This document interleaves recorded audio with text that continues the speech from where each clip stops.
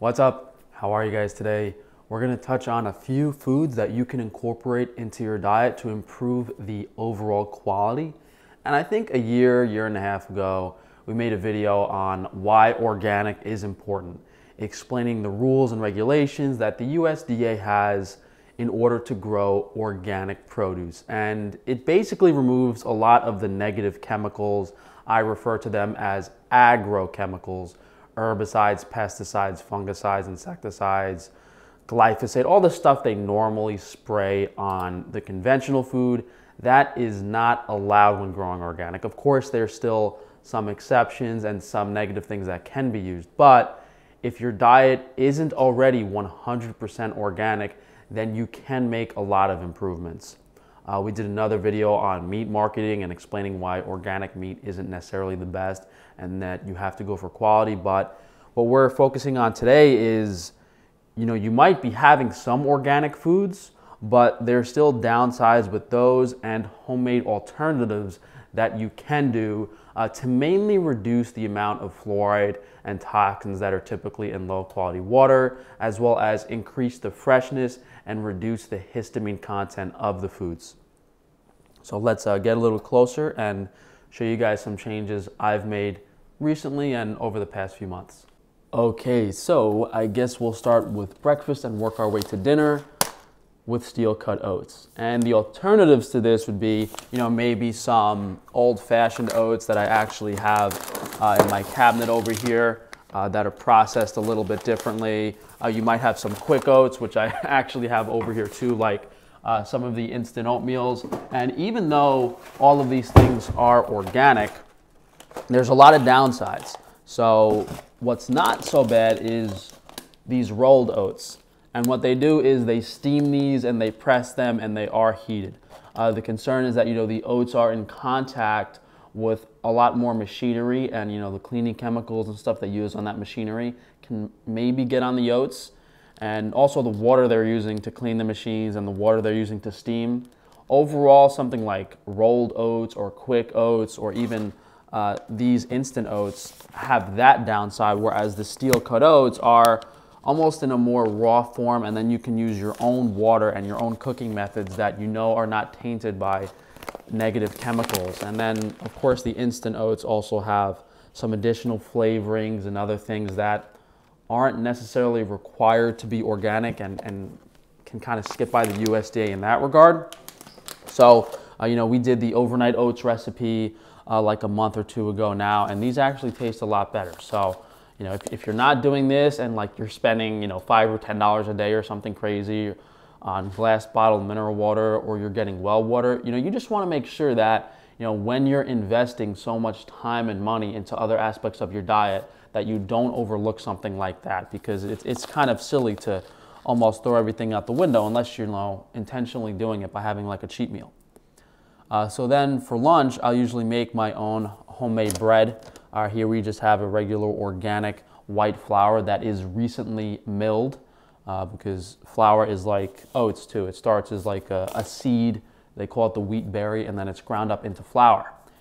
If you're buying store-bought bread, then usually there's additives and preservatives in it. So that's the main downside. There can also be different types of synthetic vitamin fortifications, especially iron fortification and B vitamins, which are very, very bad for your liver and make the bread, almost unhealthy regardless of how high quality the flour is or what the fermentation was.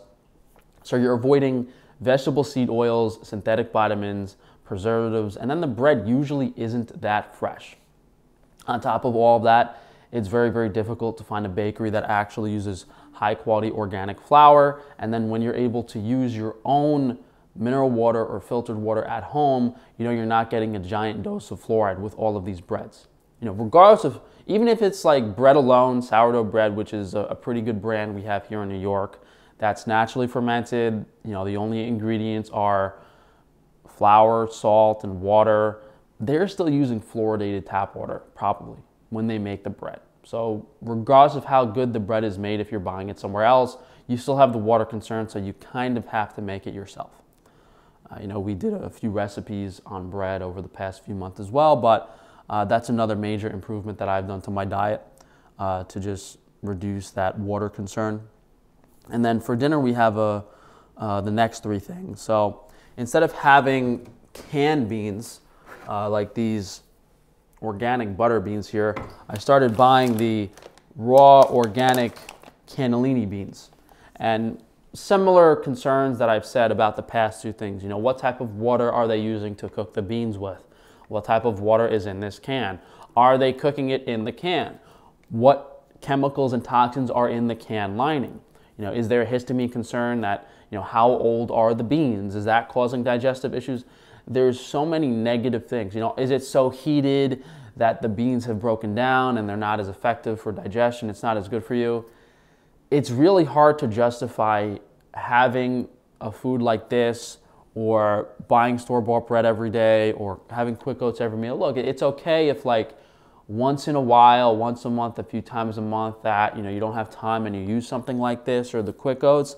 But if you're gonna have a food in your diet consistently every day like I do, you wanna make sure it's as high quality as possible. So what I do is, we do have these beans on my Amazon shop as well as most of this other stuff. And we should have the rest of the stuff on Frankie's Free Range Foods, but I'll soak these overnight in bottled water and then I'll cook them in the Instant Pot the next day for just an hour. So I know they're super fresh. You know, they haven't been in touch with too many negative surfaces. Obviously, you can't always get past the packaging they come in, and they're very fresh. So minimal cooking time.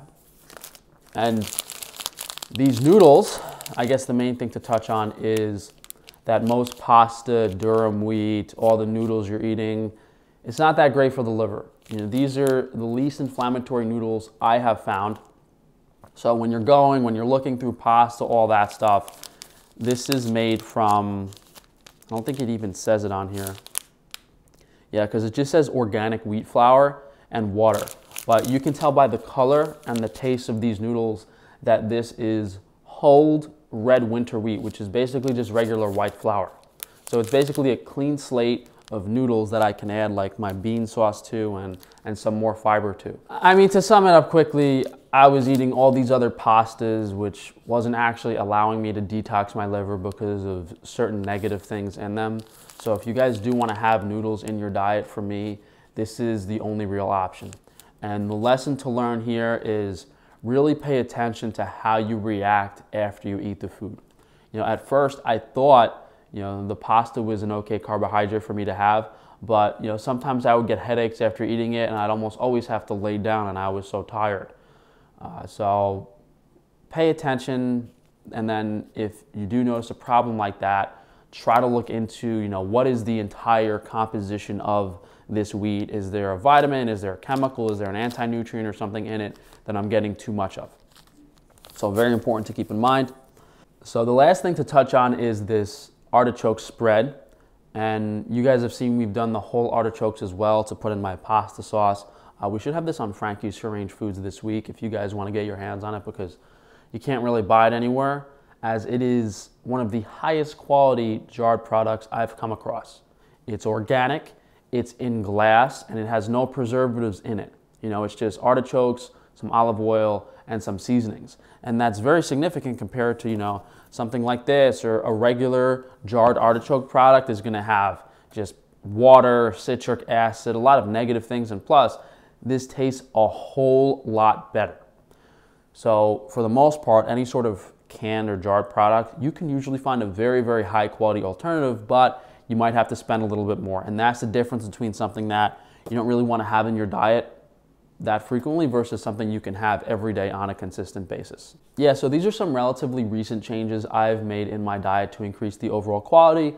And we should be getting a hair mineral analysis in a few weeks. So I guess we can check if like my arsenic intake has lowered, or mercury, or if any of the toxic metals have gone down slightly. But I have been feeling a bit better, and that's the main metric to go by. So we do have a few of these on my Amazon shop, and as I've said several times, we should have this jarred stuff on Frankie's Free Range Foods relatively soon, so I'll probably announce that in a different video. But as always, thank you guys for joining me. You can go to frank-stefano.com to check out all of my businesses, especially Frankie's Free Range Meat. One thing on there is, you know, I've been having the beef stock instead of the collagen broth lately, which is just a slight vitamin difference thing, not really something I wanted to touch on here.